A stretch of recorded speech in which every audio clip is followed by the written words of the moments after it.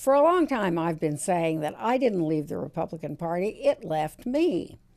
And then I thought about the fact that poll after poll has shown that a vast number of Americans want something much more in the middle, much more centrist than we get right now.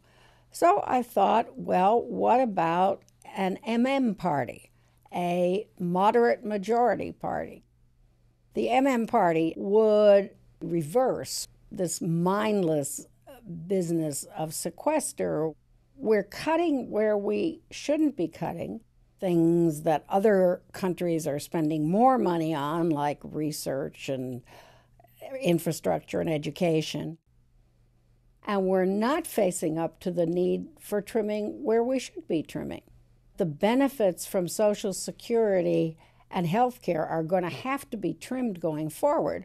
They're just going to eat up more and more and more of our total national income. The MM party would work hard to both simplify the tax code and get rid of a lot of the loopholes that are in it now. It's not just that it makes it complicated, but because better off people benefit more from the loopholes than lower income people, getting rid of some of them would somewhat reduce the income inequality that is growing in this country at the moment. The most important thing on international matters is for us to get our own ship of state righted, because the truth is that the longer our government is dysfunctional, the longer other countries are going to look somewhere else for guidance and leadership.